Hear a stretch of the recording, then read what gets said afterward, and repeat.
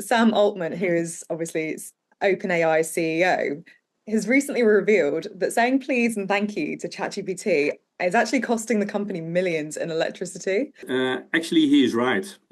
Because if you dive a bit deeper into, let's say, the consequences of electricity, energy consumption, water consumption, etc., a lot of these, let's say, text messages will result in an increase of energy consumption. By average, I would say that if you use, let's say, ChatGPT, it will have a 10 times more impact compared to what we called a regular Google search.